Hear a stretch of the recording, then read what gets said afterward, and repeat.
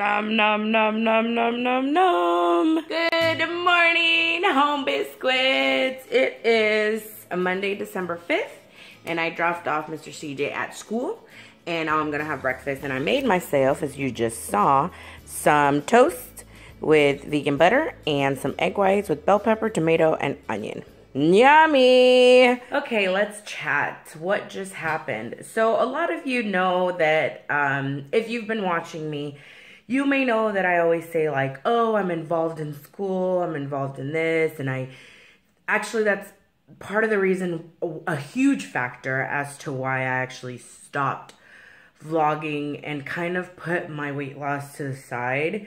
I tried to keep up with it for a little bit, and then it just got too crazy. And then the stuff that I film, I mean, I could film the other stuff like with my friends and stuff that I would travel up north to Sacramento and everything. But the reality is that it was a huge factor as to why I stopped doing a lot of these videos, because the involvement and the volunteer work that went with it is a lot. And oh God, I didn't think I was going to get emotional. I think I'm getting a little emotional because I'm going to miss a few factors, a few things that I did within that organization. And I'm going to miss some of the friendships. I met like 5 people that I really like love them. And I'm just like, oh my gosh, I wish you lived a little closer to me. We would be best friends. But I think they're wonderful, and I think I'm going to miss them. But I think that if the friendship was real, we're still going to keep in touch and make an effort to, you know, just be in touch. And whenever we're in the vicinity, we'll probably try to get together. That's one.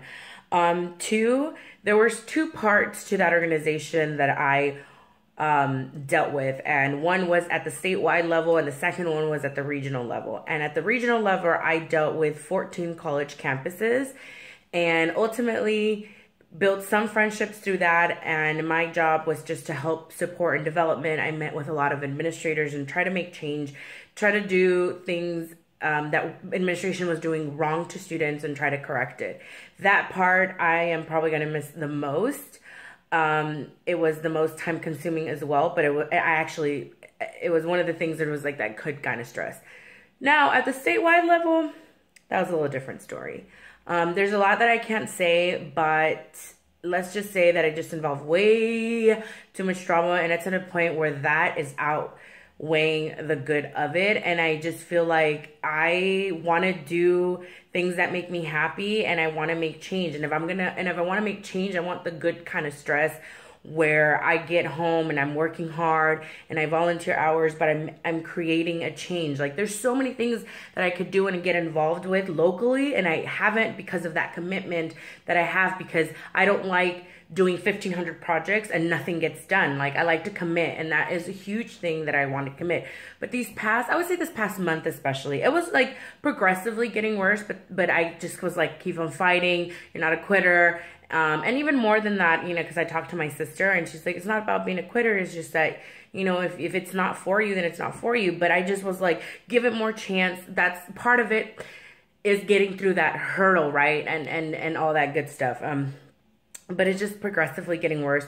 And for me, it got to the point where I started hating it. It wasn't even stress anymore. It was to the point where I hated calling into meetings. I hated doing the reports. And these are things that I enjoyed doing because I could show how much work my region was doing. But I just can't deal with the people statewide anymore. Like, these students are irresponsible and they got us in a lot of trouble. And I kept getting scolded for things that I didn't do, had nothing to do with, that I'm just like, there's other ways that I can make change. And I was sacrificing time with my son. I would go to Sacramento once a month. I did a lot of sacrifice, and I knew that that was going in. So I'm not complaining about that, but I'm not justifying it. I'm not justifying it. If I could justify that to my son, then okay, but I'm not. I'm coming back stressed out. I'm coming back upset. I'm coming back like we're wasting our time. It's taking away. We're not getting things accomplished. We're behind. And I don't want to be involved with an organization like that. So I have officially resigned from the position that I had. It was a volunteer position. So it's not like I'm, you know, losing out on money, but it wasn't about that from the get-go. So I just feel like I know you all probably have no idea what the hell I'm talking about, nor don't know anything, but I feel like it kind of weighed heavy on me. So I wanted to share it with you just so you know where my state of mind is and kind of where I'm at, and also kind of give you a little bit of background as to why I did disappear for such a long time, because I've been working really, really hard for this organization. And I guess now I'm just going to focus more on me, and not just necessarily this channel, my beauty channel, but also there's another organization that is a legit nonprofit organization that makes changes, that goes into the community, and you actually work with people from the community. And that's what I wanted. I wanted to be able to be alongside people that were like, oh my gosh, we want to make change for California community college students and make a difference and this and that. And I found myself with dealing with nothing but dramatic people, and I just can't anymore. So that was the first thing. The second thing I want to talk about, and I wasn't really sure when or what I was going to talk about, was the fact that and the reason why is because that's where I'm going to go right now. And that's regarding public assistance. And yes, I do receive public assistance, and it's part of my life. So I feel like if I know I have the choice on what I want to share and what I don't want to share, but I'm also very real, and I feel like I have to kind of like share that part of me, because there's other people that might be ashamed of it, and I'm not ashamed of it and publicly in my life. So why should I be ashamed of it here? That's kind of my thought process behind it. Ooh, girl, my hand is hurting. Okay, I had to stretch my hand out because it was hurting quite a bit. But yes, as I was saying, I'm not ashamed of it. At school, I actually promote it, even within that organization, about college campuses and students who receive what in California, what we call CalWorks. You know, I'm just like, it doesn't define who you are. I'm a full-time student. I also still work part-time. So I am following everything that I need to get through this rough step in my life, and I'm doing what I have to do for my child. So I really wanted to share that out there, and more than anything, not really just to tell you my business, but just for more or less just to let you know that if you are watching and you are on public assistance, and I get what it's like to be there at the beginning, like I fell into a little bit of a depression, just, you know, just not kind of moping around just because I've always worked my entire life, so it was hard for me. But just know that, you know, take advantage of the resources. I am very grateful and very blessed, and I don't allow anyone to tell me, you know, oh, you're a sucky person, or oh, you're on welfare, therefore you are X, Y, and Z. No, I define myself, and that is just something that I go through, and I'm very proud to say that I do receive public assistance, also known as welfare, whatever you want to call it, whatever you want to demean me. I don't care. It doesn't bother me. And I hope that you take that empowerment and make something of yourself. Go to school, take advantage of it, provide for your children, do what you have to do, because no one is in your shoes. And oh God, I'm getting emotional. It makes me angry when people do that to other people, and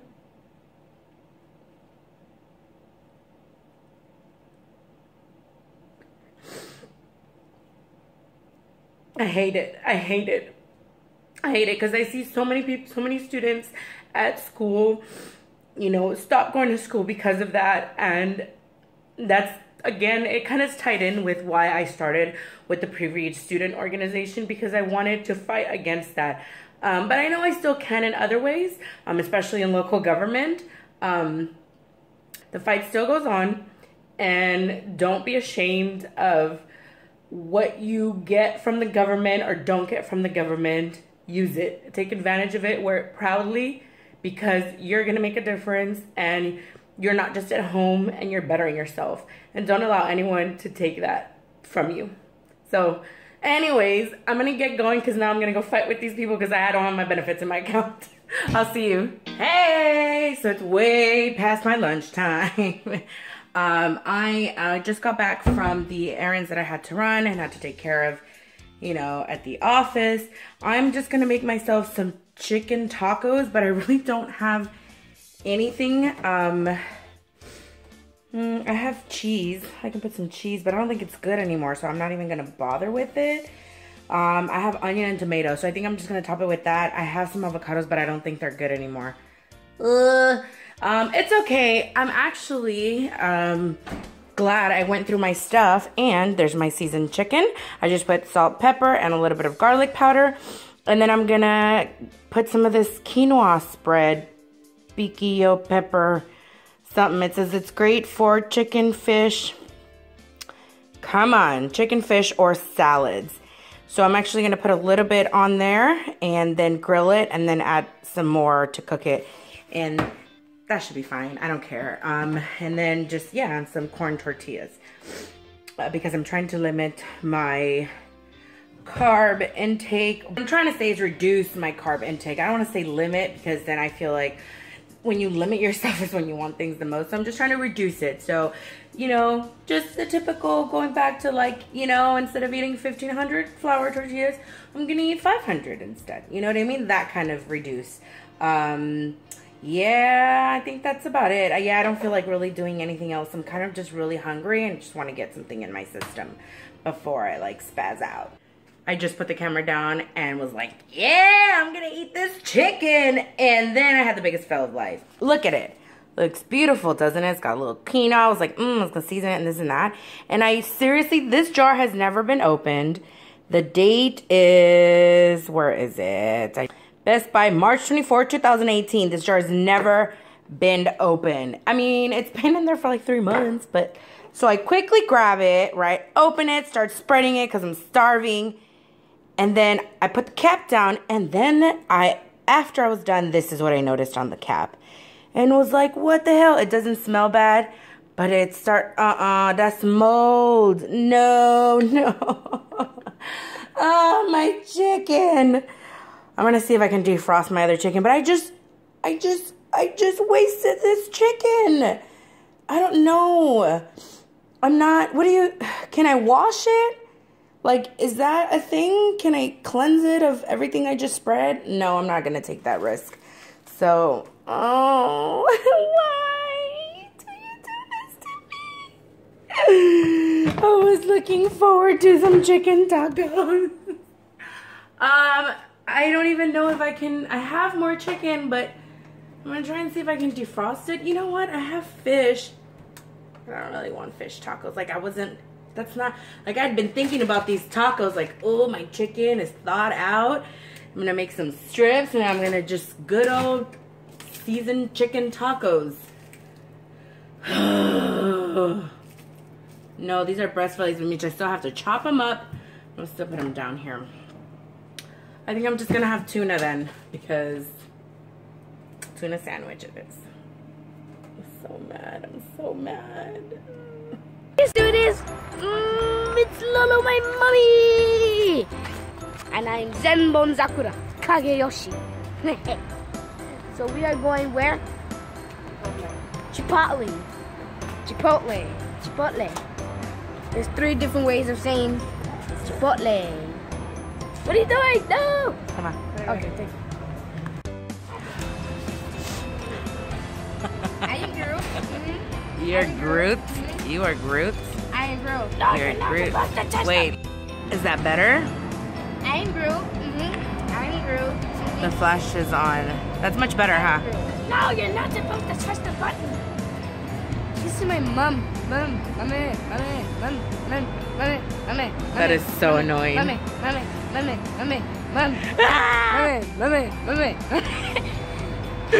What? Hi.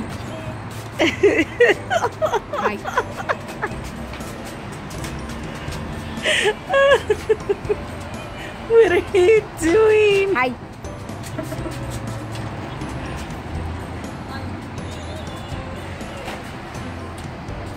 Back from having dinner. I'm gonna end today's vlog here because I talked to y'all for like 10 minutes and I definitely don't want to bore you in today's video. And the next thing we're gonna do is Mr. CJ is gonna do homework, and I'm just gonna edit tonight's vlog and just get ready for tomorrow. Did you figure out when the performance is? He's trying to figure out when his winter performance is. Apparently, he got this note from his teacher that he needs to wear a black shirt and a Clifford scarf, and I was supposed to turn it in by today, December 5th, and he just told me when I picked him up today from school. So I told him that as part of my rule that I was not going to make his emergencies my stress, or however that saying goes, his procrastination my emergency.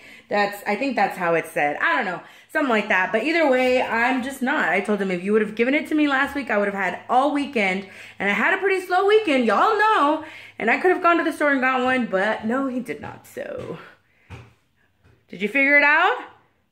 I think it's on the 6th. Tomorrow? No, wait, the 5th? No. Tomorrow's the 6th. I don't know. So that's where we're at, and just wanted to say thank you for watching. If you have not subscribed to my channel yet, or to my beauty channel, what are you waiting for? Anyways, thank you for watching again, and thank you for your lovely comments, and I will see you all on my next video. Bye! Hey, thanks for watching. Make sure to follow me on all my social media at EyeAmLolo, and don't forget to subscribe.